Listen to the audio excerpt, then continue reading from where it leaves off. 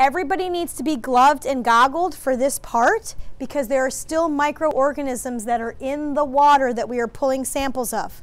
So when you have your gloves on, no touching your mouth, no touching your writing utensils. You must take your glove off once you've done the ammonia test, the pH test, or the turbidity test. So please, not everybody needs gloves on, only the people that are doing the dipsticking, but everybody needs to have the goggles on.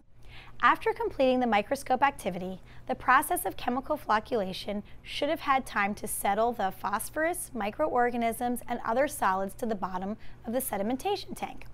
This means we are ready to perform test 3. Have the students hypothesize about the pH, ammonia, turbidity, or COD from secondary and advanced treatment. Remember, our last test was after primary treatment, so remind your class this sample will provide results from both secondary and advanced treatment. Safety check.